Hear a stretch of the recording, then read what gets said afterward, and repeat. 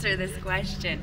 I always feel like I could give like the formal like staid, like they should expect to learn, you know, the positions on a stage and how to create a good stage picture, but ultimately what I want them to be expecting is the unexpected, because I certainly am expecting the unexpected from them. I love students who are willing to work as a collaborative, to create something amazing. They have an openness and a curiosity, and we want to tell stories together, so it's a lot about building a community to share an experience. So we do a lot of warm-ups, a lot of exercises, a lot of game playing, a lot of story building.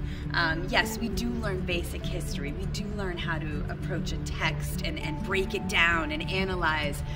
But ultimately, at the end of the day, being in theater is very much like being in a classroom where you're with your students, you're with your audience, you're sharing the same space, you're sharing the same time together, and the hope is that we leave that space, whether it be the classroom or the theater, with a greater understanding of being human.